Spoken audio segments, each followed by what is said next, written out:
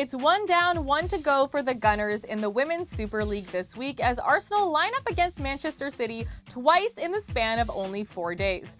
And Jonas Eidevall's side are off to a great start with the Gunners dramatically ending City's 16-game unbeaten run with a massive win in the League Cup semi-final on Wednesday night.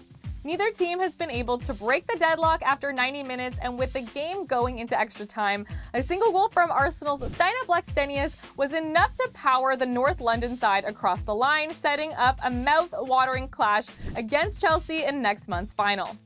Arsenal are now just one game away from their first piece of silverware since 2019, but they have little time to rest before heading north to face City again on Saturday, this time in a league clash that could have huge consequences for both sides' European ambitions. Manchester City are currently just outside the Champions League places in the WSL table, level on points with second-place Arsenal and separated by goal difference alone.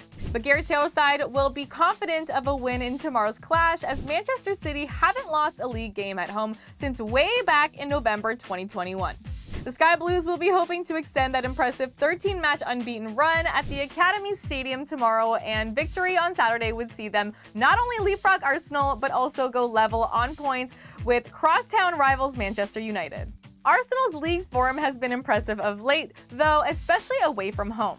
Prior to their draw at West Ham last week, the Gunners had recorded 8 straight wins on the road, so having already ended one of City's long unbeaten runs in midweek, could they do it again with a massive win in Manchester tomorrow?